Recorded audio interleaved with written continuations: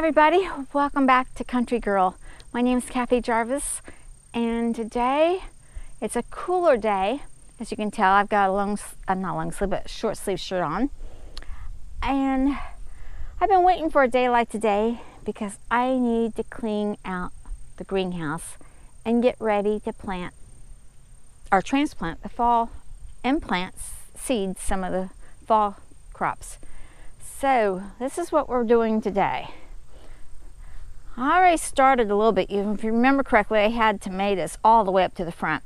So I've got these two beds up here pretty much cleared out. I'm going to finish clearing those out and going to take up the broccoli and the cauliflower from last season and the cabbage, finish harvesting those. The stuff on this side is still doing rather well. The Swiss chard and the kale need to be cut back. The eggplant is still producing, and my peppers are still producing. So I'll leave those be. I'll just clean them up. But these will stay until they finally quit producing. And I'm going to try to winter the peppers over if I can. But the tomatoes, they've got 15 days, or approximately 20 days before our first frost. So I'm going to take and cut all the tops off of them, clear this path completely, because all these little flowers will not have time to set fruit. And I doubt very seriously if all the green ones will be able to turn. But we'll leave them on the vine as long as possible, and the night that they predict a heavy frost, that's when I'll come out and I'll pick all the green tomatoes and everything. But right now, I'm just going to be working on cleaning this up and putting in my new trellis. Hopefully it will work. I'm putting it T-post on the inside of the beds, and I'm gonna put two posts in each end so I can run a wire or a rope across the top and use that to stake my tomatoes next year. What I'm hoping to do is have the T-bar going across here and then attaching a bamboo stick to the rope across the top, and that way they can climb up the bamboo post. When they get to the top, I'll just top them off or move them one way or the other a little bit. But that's the plan. We'll see if it works. The reason I'm putting them on the inside of the box instead of the outside is because all the weight will be into the center, and if it does fail, it will not, hopefully will not ruin the box. All right, so that's the plan. That's what I'm doing. I've already worked out in the bee garden and got it all weeded and put a couple of transplants in here of flowers I had. I had some Shasta daisies and some English daisies that I had to transplant in here, and they're all looking really well. So I did that earlier this morning. My next thing after I get the greenhouse done, which I doubt if I get to today, will be to finish trimming the weeds around the melon patch. And that way this part of the garden that you see from the road when you come straight in will look presentable again. So I'm going to get to work, and I will meet you back here afterwards and show you what I've done. Bye for now. Well, I did not get to film it last night because it got too dark by the time I got done. But the greenhouse is looking much better. I had to water these things twice yesterday because it was so dry. And it looks like I'm going to have to water them again today before I plant. But I've got this bed and this bed almost completely cleared, leaving these tomatoes that are still got some tomatoes. I'm letting them finish ripening. Actually, the celery that was underneath there actually made it, so we'll see if it continues to perk up and grow now that it's not covered in tomato vines anymore.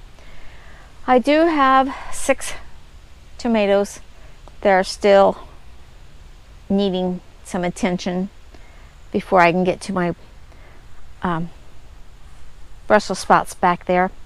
They're back there, I just can't get to them yet. So we'll see about cleaning this up. They don't have many tomatoes on them, so I'm kind of waiting for the tomatoes to ripen on this part, and then I can cut, and because there's no other tomatoes other than that. So we're going to do that. But today I'm going to concentrate on planting the fall crops in here. Like I said, I watered this twice yesterday, and it's getting dry already. So going to plant those today. I did get the melon patch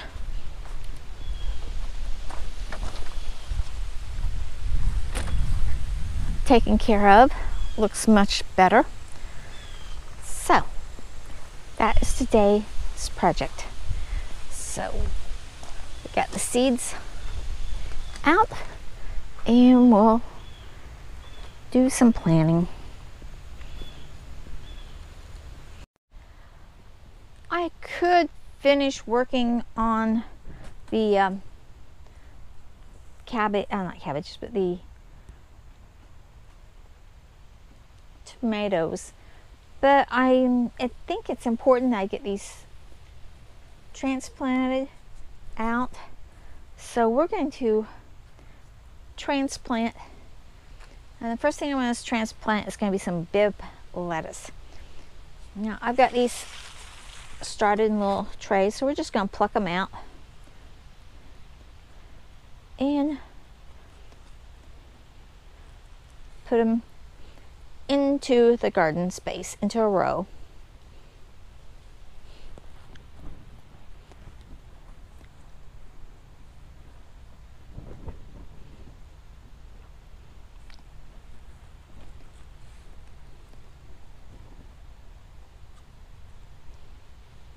These have been in the other greenhouse, so this isn't going to be a big shock for them. It's just taking them from one greenhouse to another.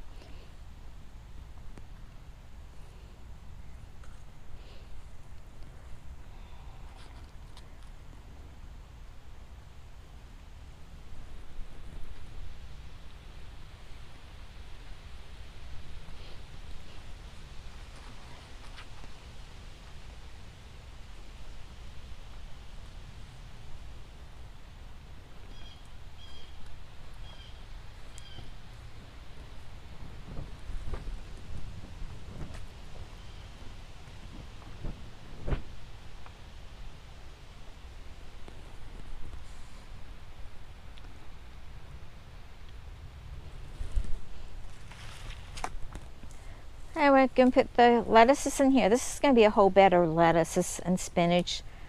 I've got Bibb lettuce, red lettuce, some black seeded Simpson, some rocket, and then I'm going to plant some spinach and some, I'm going to try some broccoli rabe. It might be, don't know if it's going to work on this season or not, but that's what's going to go in this bed, and that's what I'm planning on planting today. So I'm going to finish planting these out, and then I will be back and show you the finished results. That. Okay. Oh gosh.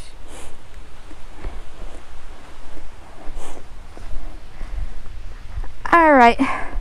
We've got the garden, fall garden planted, or the winter garden planted. I transplanted the Bibb lettuce and the red velvet lettuce, the black leaf Simpson, and then I also seeded another half a row of black leaf Simpson, seeded 2 rows of rocket, transplanted the space hybrid spinach, and planted 2 rows, sowed 2 rows of the spinach Bloomingdale. I transplanted some Swiss chard down here among the leftover tomatoes, and I also transplanted the kale that I had. I'm not worried about them because when these tomatoes are done, instead of pulling them up, I'll just cut them off at the root and won't be disturbing the plants. On the other side, I did 2 rows of turnips, a row of broccoli rabe, 2 rows of Alaska peas.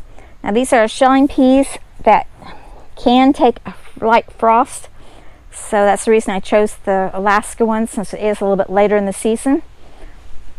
Made a quick bamboo trellis. It's not really super sturdy, but it doesn't have to be for peas. It's not like the tomatoes that get really super heavy. And then over here I planted a row of beets. Well, actually there's 4 rows of beets here, and 2 rows of, actually 5 rows of beets and 2 rows of radishes in this area. This over here, there are 6 tomato plants in this group.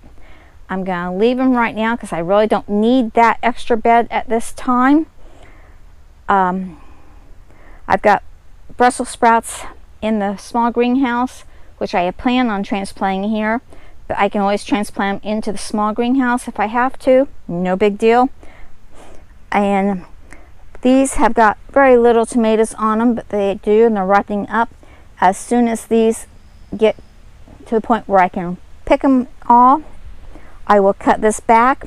That way it will allow those green ones over there to go ahead and mature, and I'll be able to get into the Brussels sprouts and take care of them.